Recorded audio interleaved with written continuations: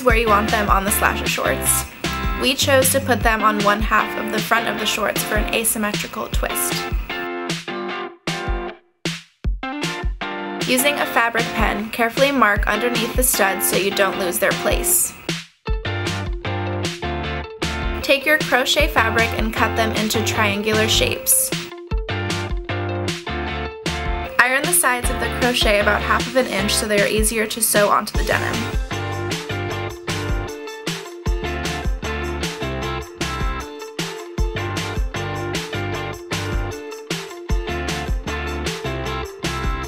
Sew the corners of the crochet onto the sides of the shorts.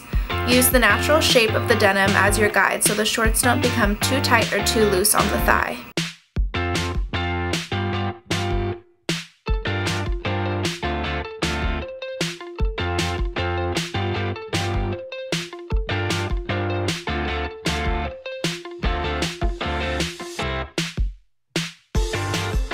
Cut out the triangular shape of the denim beneath the lace. Leave about 1/2 inch of extra denim to allow room for stitching. This 1/2 inch of the denim will align with the iron part of the fabric.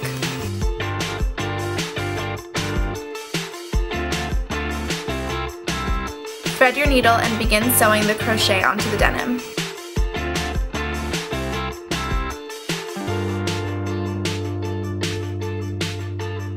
Repeat the opposite side. If you have any extra lace left over, you can cut a small piece of lace on the opposite side pocket of the studs.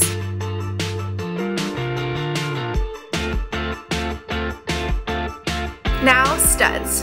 Place your studs on top of the dots.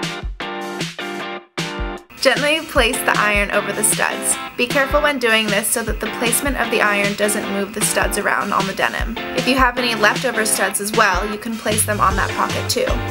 Throw a TS on the back and you're good to go.